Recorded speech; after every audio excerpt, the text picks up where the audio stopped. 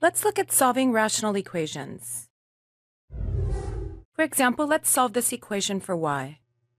We'll begin by multiplying both sides of the equation by the least common multiple of these denominators here, which would be their product.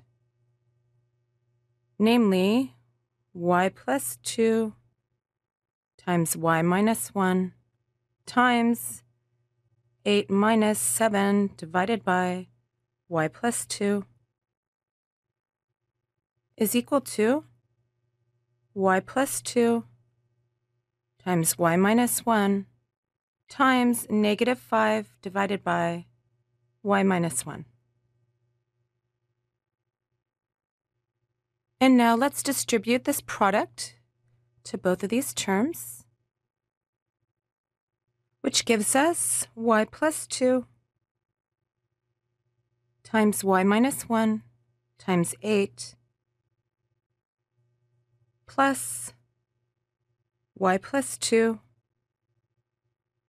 times y minus 1 times negative 7 divided by y plus 2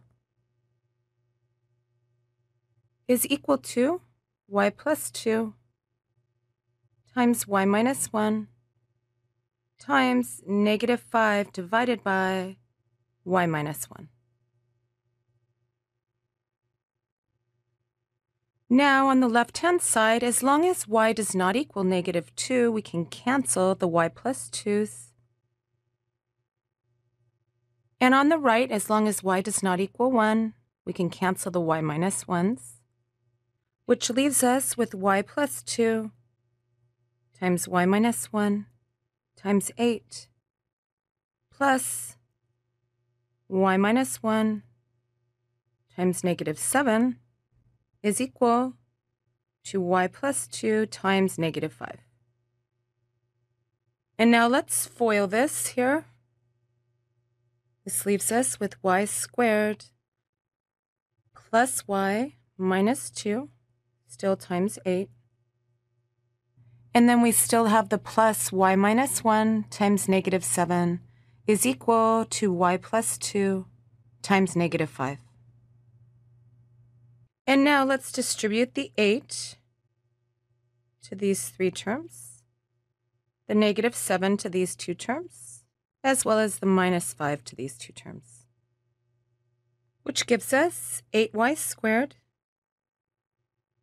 plus 8y minus 16 minus 7y plus 7 is equal to negative 5y minus 10. And combining like terms on the left gives us 8y squared plus y minus 9 is equal to minus 5y minus 10. And now let's bring everything to the left-hand side, which gives us 8y squared plus y plus 5y is plus 6y. And then minus 9 plus 10 is plus 1 is equal to 0. And now the left-hand side factors. It factors into 4y plus 1 times 2y plus 1 is equal to 0. And now we have a product of factors equal to 0, which means either the first factor is 0 or the second factor is 0, which gives us that either y is equal to negative 1/4 or y is equal to negative 1/2.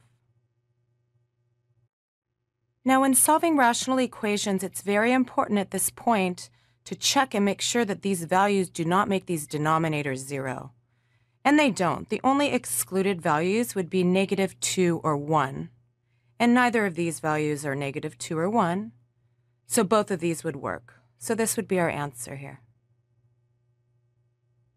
All right, let's look at another example. Let's solve this equation for x. Again, we'll look at what the least common multiple of these two denominators are, and it would be this product here. So let's multiply both sides of the equation by this product. So x minus 2 times x minus 4 times 2 divided by x minus 2 times x minus 4 is equal to x minus 2 times x minus 4 times 2 plus 1 over x minus 4.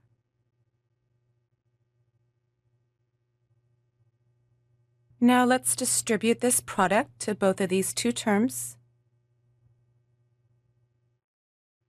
which gives us x minus 2 times x minus 4 times 2 divided by x minus 2 times x minus 4 is equal to x minus 2 times x minus 4 times 2 plus x minus 2 times x minus 4 times 1 divided by x minus 4.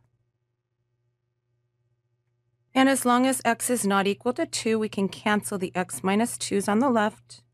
Also, as long as x is not equal to 4, we can cancel the x minus 4's on the left and on the right over here. And what are we left with? We have 2 is equal to x minus 2 times x minus 4 times 2. And then plus x minus 2 times 1. Or 2 is equal to, and let's FOIL this out, we have x squared minus 6x plus 8, still times 2. And then we have plus x minus 2.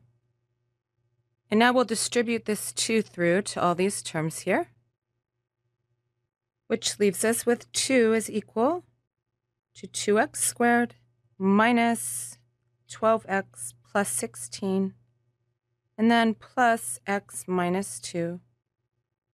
Or combining like terms on the right, we have 2 is equal to 2x squared minus 11x plus 14. And now bringing all the terms to one side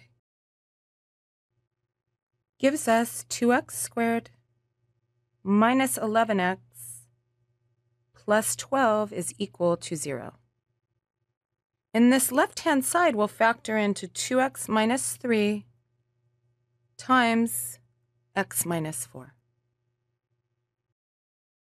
Now we have a product of factors equal to 0, which means either the first factor is 0 or the second factor is 0. When the first factor is 0, we get x is equal to 3/2, and when the second factor is 0, we get x is equal to 4. Remember, we have to check that these values do not make our denominators 0 appear. And sure enough, when x is equal to 4, both of these denominators will be 0. 4 is an excluded value, so we have to cross it off our list here. Therefore, our only answer would be x is equal to 3/2. And this is how we solve rational equations. Thank you, and we'll see you next time.